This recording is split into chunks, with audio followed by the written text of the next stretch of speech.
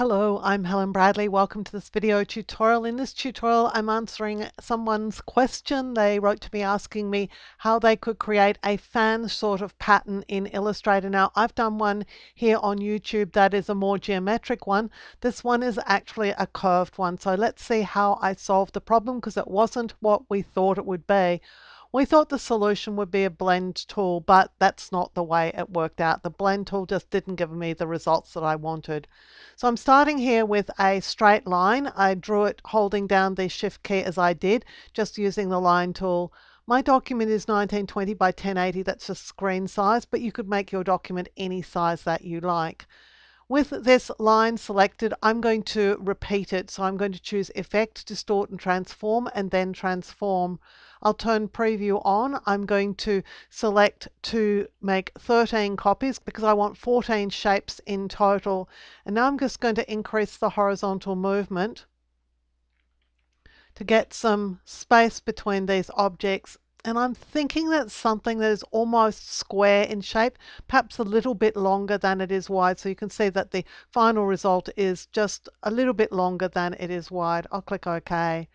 At this point, we'll choose Object and Expand Appearance because we want to get the lines out.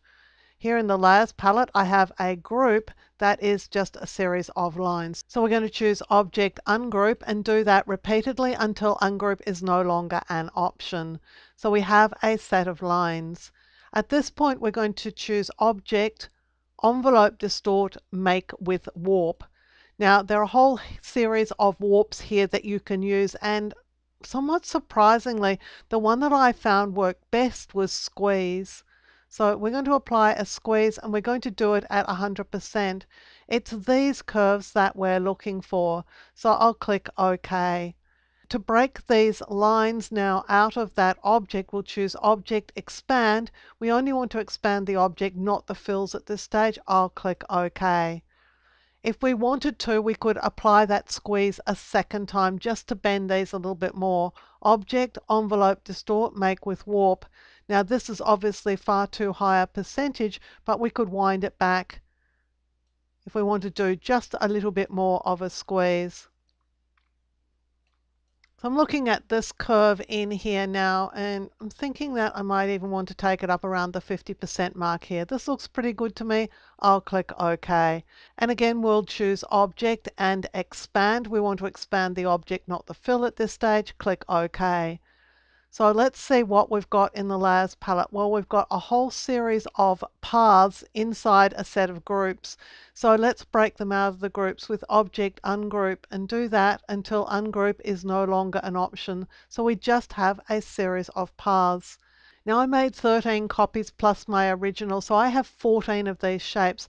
I want to select just 7 of them. I want to select the 7 on this side of the group. So this is this 7 here, and what I want to do is line them all up so that their right hand sides are all in alignment. So I'll just click here. Well, they shot all the way to the end of the artboard, so I'll just bring them back. I want to keep them horizontally aligned, but I do want them to be just in this position here. Let's select the other ones. Let's go to the Align panel because I must have Align to Artboard selected, which I do. I just want Align to Selection. And again, I'm going to align the left-hand side of all of these shapes together. Now we'll put them together. So I'll take one set and just move them across. I'm going to zoom in because I want these to be nicely overlapped. So I'm going to make sure that they are overlapped as much as they can be. So that's a good overlap. I'm seeing they get thicker every time I move away from that position. So this must be as good an overlap as I'm going to get. I'll press Control or Command 0 so I can zoom back out. Now I'll select over all of these shapes and I'm going to start bringing them down in size. So I just want them to be a bit more rounded. I'm not going to hold the Shift key because I don't want to adjust the width of them. I just want to adjust the height. I'm going to draw out an ellipse, the ellipse that I'm going to use as my pattern. I'm holding the Shift key so it is a circle.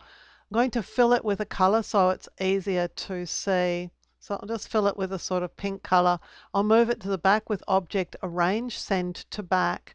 And I'm just going to move it into position and resize it, holding the Shift and the Alt keys as I resize it.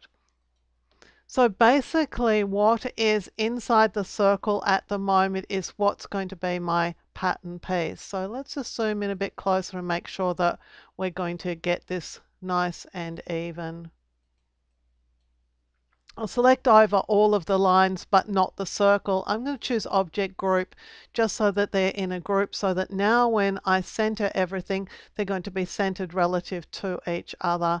And let me just position this circle a little bit better. I think it just needs to be a smidgen smaller. Okay, things are looking pretty good right now.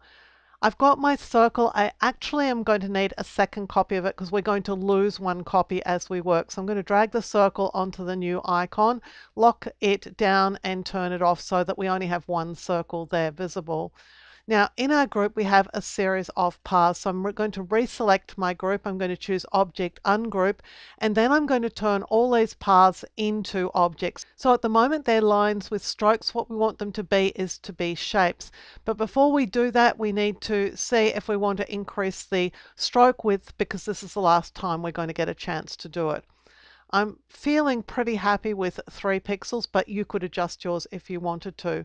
We'll choose Object Expand, and we want to expand the stroke here, but we don't want to expand the fill because there is no fill. So we'll just select Stroke and click OK. So now let's choose Object Ungroup because everything appeared inside groups. So now we have filled paths rather than stroked paths. At this point we can put all of these in a group. So I'll choose Object Group. Now I have this circle and I have my group, and I want to use this to cut everything. So I'm going to drag the ellipse on top of the group, select both of them, and I'll go to the Pathfinder palette and click Crop. And that cuts away everything I don't want, leaving behind only the bits that I do want. So I've got my ellipse here now. I've just made it visible. I'm going to increase the stroke weight on it so I get a sort of heavier edge. If I want to make adjustments to the color fill, I can do that as well right now. I'm going to choose a sort of lighter color. So this is going to be the pattern piece. So I'm going to select it and choose Object Pattern, Make, click OK. I'm going to choose brick by row so that these shapes are offset from each other. I'm going to make sure that the width and height proportions are not linked. You don't want it to be linked, you want it to be unlinked. And I'm going to start reducing the height. So obviously right now the shapes are not layered correctly because I'm not seeing the fan shape. I need to click here to bring the fan to the front. And now I can just fine tune the height of this pattern. Click in the height here and just fine tune the value I use. Now I've got a bit of a gap in here. I'm going to close up the width gap as well. So if I'm happy with the result, I'll just click Done. I'll select and move my pattern piece out of the way. I don't need it to be on the artboard right now. I'll make a rectangle the size of the artboard. And this time I do want to align it to the artboard, so I'll go to the Align panel, click Align to Artboard, and align it to the artboard. The fill is targeted here, so we'll go to the Swatches panel. Here is our pattern. I'll just click once to apply the pattern to the rectangle. At this point, if you think that your pattern piece needs alteration, you can do so. Just double click on the pattern and it opens it back up again. I think the height is a bit small, so I'm going to bring that up, and I think I'm also going to close up the width a little bit. When I'm done, I'll click Done, and the new pattern will be applied to my filled rectangle. depending on the spacing between the lines and the warp that you apply, you can get different effects through this fan shape. So you may want to experiment with spacing and with the warp to get the desired spacing between the objects in your fan. I've had ones where things have been a lot more even. In this one, there's a bigger spacing on the outside elements and a tighter spacing in the middle, and it's really up to you as to what effect you want. I hope that you've enjoyed this video. I hope that you've learned things about Illustrator of which you were previously unaware. If you did enjoy the video, please give it a thumbs up, click to subscribe, click the notifications bell, and we'll let you know when new videos are released. Until next time, I'm Helen Bradley. Thank you so much for joining me here on my YouTube channel.